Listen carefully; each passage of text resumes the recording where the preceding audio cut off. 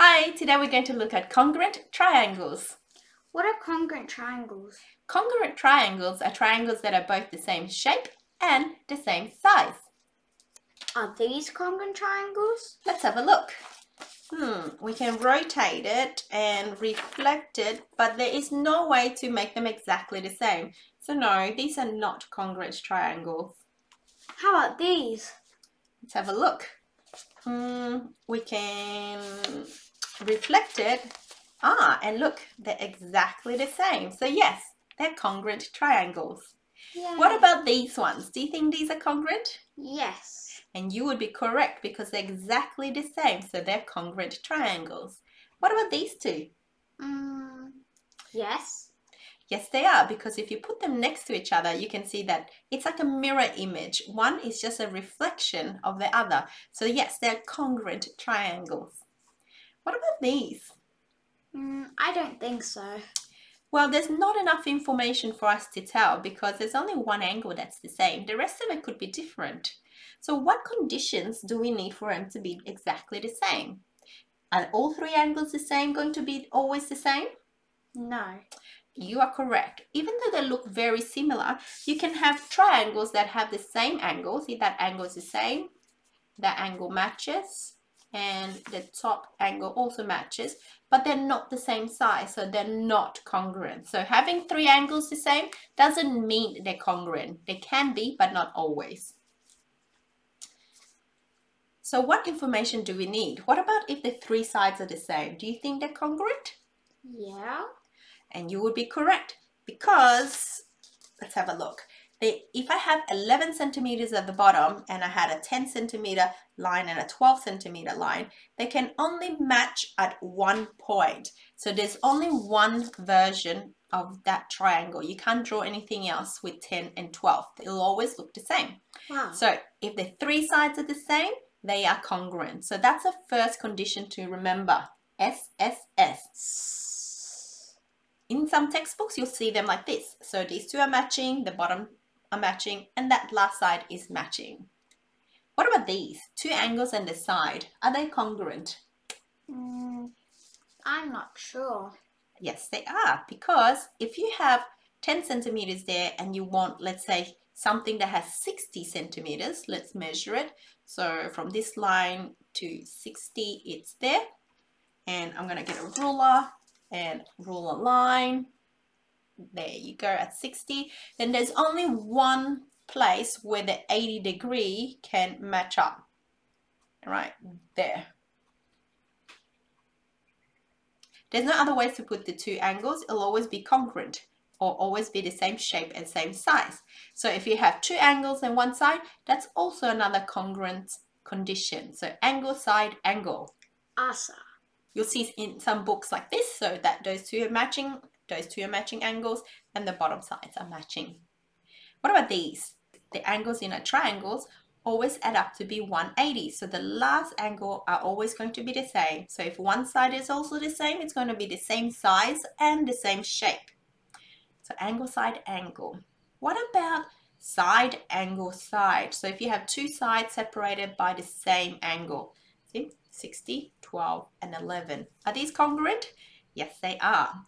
And that's because if I have two measurements separated by that angle, there's no other way to draw this triangle. So it's always going to be the same. So it's always going to be the same. So side, angle, side is another congruent condition. SAS. So we saw that if we had two angles and a side, the order doesn't matter. But with two sides and an angle, does the order matter? Can we have angle, side, side, for instance? Will it always be the same? Now here we have a triangle. If I kept the same angle and the same two sides, 12 and 10, is there any other way I could draw this? Yes. I could draw the 10 on that side. And now we have two different triangles. So when we have angle that are the same, side, and the other side, so two sides, it's not necessarily the same. So it's only the same if the angle is in between the two sides. There's a condition in where it's angle, side, side that are the same, but it only happens when the angle is 90 degrees. Let me show you. If the angle is 90 degrees and then you have the hypotenuse or the longest side across from the 90 degrees and one of the sides to be the same, you're always going to get a congruent triangle. So the way to remember this is right angle, hypotenuse, and side. So if these three are the same, then the last side will also be the same. So these are the 4 things that you have to remember today. 3 sides, SSS, angle, side, angle, SAS, side, angle, side, and right angle, hypotenuse, side. Now remember, with angle, side, angle, it's 2 angles and any one side. But with side, angle, side, it has to be the angle in the middle of the 2 sides. You can't have the angle on one side. There is no as in maths. Remember that. Wow. Let's practice writing our answers when we see these types of questions. So if I ask you if these 2 are congruent, what would you say? Yes. And the reason being? It is SSS. So let's give the 3 sides. So we have AB is matching to EF. And we have BC, the 12 centimeters, is matching with DF. And lastly, the AC is matching with DE. And we make sure that we write them like this. This is how we state the sides. And therefore we have the statement, therefore triangle ABC is congruent, this is a symbol for congruent, triangle DEF. And we write down the condition in the bracket. So make sure you write all of this whenever we ask you, are these 2 triangles congruent? You would say, this is a fact, this is a fact, this is a fact, therefore, yes it is, and the reason. What about these? Are these congruent? I'm not too sure about that. And you're correct. The 3 angles that are the same, it's not one of the 4 conditions. Let's have a look. See, it's not one of these 4 conditions. I was trying to trick you. Nice job. You didn't get tricked. Have a look at these 6 questions. Let's see if you can figure out which conditions they meet or if they don't meet any. Pause the video and unpause when you're ready.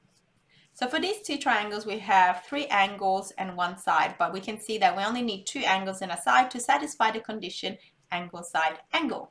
Now, for this one, we can see that it has the same angle, 1 same side, and 1 that doesn't match. So we actually don't have enough information. For the pink one over here, we can see that it's the right angles that are matching, the hypotenuse, and a side. So it matches the condition RHS. And the purple one, we have the 2 angles that are the same and 1 side. So it matches angle, side, angle. Let's have a look at the orange one. It's got 3 sides that are the same, so it matches side, side, side. And the red one is quite tricky. It has the right angle that's the same, but we can see that it's not the hypotenuse that matches, it's 2 sides. And if you think about it, it's 2 sides with 1 angle in the middle. So it's actually side, angle, side. Let's do a couple more practices and then we'll do some tough questions. Let's have a look at this. So we have side, angle, angle. So we have to describe that. We have the side AB matches DE. And then this angle here, the angle A or BAC matches EDF. And we have angle ACB or angle C matches angle EFD. So we have our 3 statements and we write, therefore, triangle ABC is congruent to triangle DEF. And don't forget the condition, ASA in brackets. What about this one? So we have the right angle, the hypotenuse, and the side. So let's name the things that match. So the right angle is the same, ACB matches EDF. And then we have the side AB, the hypotenuse, matches EF. And the side AC matches ED. Therefore, triangle ABC is congruent to triangle DEF. Don't forget, write the statement in the bracket. Here are some triangles for you to match up. Figure out which one matches with which and what condition you will use. There's 1 condition missing out of the 4. See if you can figure it out. Pause and unpause the video when you're ready for solutions. So here we have the blue ones have 3 sides that are matching, so SSS. And then we have the purple ones, all 3 of them match up because they have 2 angles that are the same and 1 side. So ASA is what we want. Then we have the pink ones, have 2 sides that are the same with the angle in between. Remember, it's SAS. And lastly, I'm going to move. And lastly, the yellow ones have 2 angles and a side that are matching. Did you get those? Hopefully you got those right too. And the condition that we didn't use was the right angle, hypotenuse, and side. Last 2 questions. These are going to be quite tricky. Now this time we'll be given that the triangles are already congruent. And we have to find the prenumerals. We can't just say that one matches that one matches that one. We have to use what they're given us. So we say that the triangle ABC is congruent to triangle BCD. So you actually have to write this statement. And then we can say, let's have a look. Oops, let me lift it over. Okay. After you've written this statement, then you can say, well, AB, so this side here, is equivalent to BD, that side, therefore y is equal to 8 centimeters. So you have to state that that side is equal to that side, therefore that letter is equal to that number. You can't just say y equals 8. Then we have angle ACB, so this right angle in here. So remember, the middle letter is the angle we're looking at, is equal to BCD, the other side. So therefore x is equal to that 90 degrees. And lastly, that 70 degrees is Z. How do we describe that? Well, there's no other angle here. See, this angle could have been different ones. C is confusing. You have to have 3 letters. But the angle A can be just written as angle A is equal to angle D, and therefore Z is equal to 70 degrees. Now, very last questions coming up.